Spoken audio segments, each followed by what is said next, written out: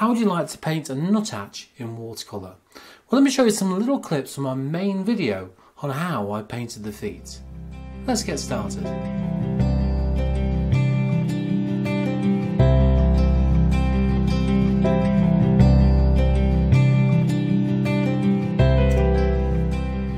Right, so here we go. So the first thing I want to do is think about the colour on the legs. So I'm going to work on lemon yellow burnt sienna. That's a kind of nice rich colour. But I'm also thinking about the consistency of this as well. So I'm thinking about probably like a milky consistency. The first thing I like to do is wet the area I'm going to paint first. I do that a lot actually with a lot of the paintings I work on. At least that way you tend to kind of work on the kind of wetting wet technique as you go through this. The brush size I'm using is a 00, so very tiny. I know some people even go smaller than that, I know, but I tend to like the synthetic feel to this kind of brush. It's, this is the Winsor & Newton, the Cotman range, which is a series 111. Pretty good. So I'm going to make this colour a little bit stronger by adding a little bit more kind of burnt sienna in there.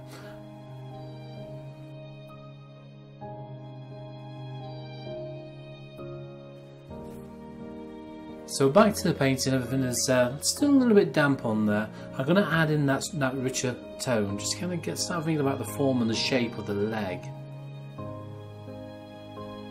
I'm really looking closely at the photograph at this stage as well.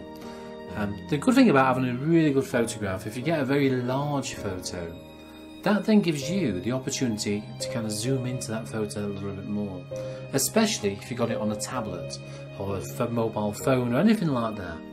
So you can really kind of pinch in and look at those finer details, as long as it's a very large photo, of course.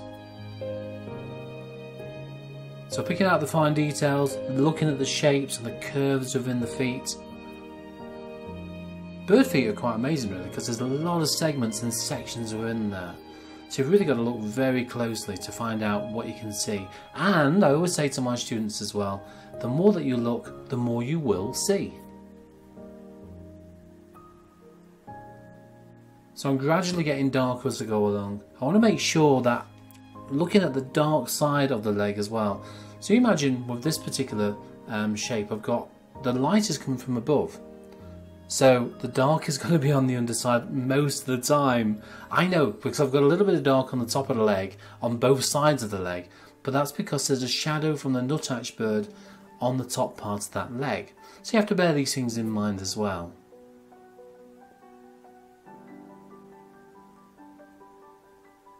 So now I'm getting even darker, thinking about the darker colours as well. Now one of the colours that people tend not to use, which I prefer to use, is black. It's one of those colours that people tend to, I don't know, a bit dodgy, do we use it or not, but I like to kind of add a colour to it to kind of enrich it that little bit.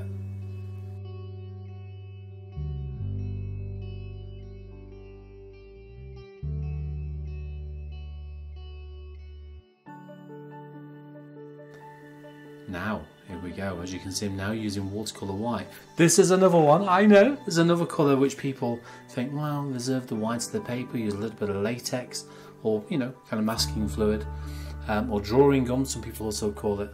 But in my case, I like to use watercolour white. Now, watercolour whites tend to vary in consistency, they also vary, believe it or not, in transparency. So you can get semi-transparent, semi-opaque, you can get opaque whites. So have a look at the manufacturers from the different versions of watercolour white which are on the market. I prefer, obviously, the more opaque feel to it. I tend to add the white to the lightest areas within the feet and obviously in the claws as well. And at least that way you tend to think about where that light is going to hit. Never add too much. Too much white can completely kill all the colour underneath.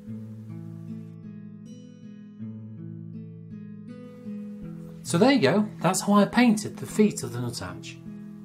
Now if you fancy having a go at this and working on a complete video tutorial, I'll guide you through step by step, showing you a variety of techniques on how to do that.